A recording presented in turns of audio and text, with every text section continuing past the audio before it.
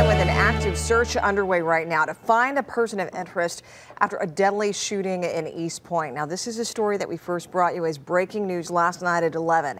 Police are looking for this man, identified as Dennis Evans. He's believed to be driving a black 2019 Kia Optima. East Point police want to talk with him about a shooting on the 16,000 block of 10 Mile near Gratiot. 2 people were shot. We're told one of them is dead, the other's in the hospital. The condition of that person not known right now. It is still not clear what led up to this shooting. So be sure to stay with 7 Action News on air and online for updates as new information becomes available.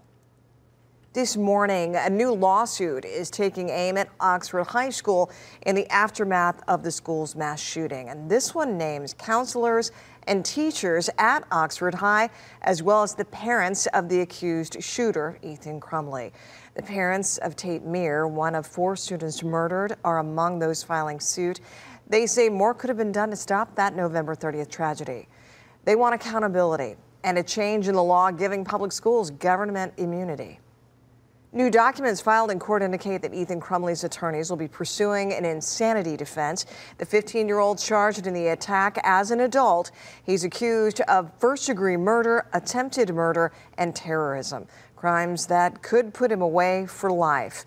Legal experts say that they're not surprised by the insanity maneuver. The issue will be his state of mind at the time of the shooting.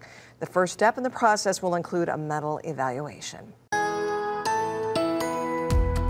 All right, it's Friday. It's going to be a cold day, though, yet again today. I know you're tired of me saying that. Temperature is going to be in the upper teens, wind chills in the single digits, a lot of clouds today, and a slight chance of a few flurries or a light snow shower this afternoon. Tonight, partly cloudy, low of 3. It is going to feel -10 to -10, and -5 to -10 by tomorrow morning.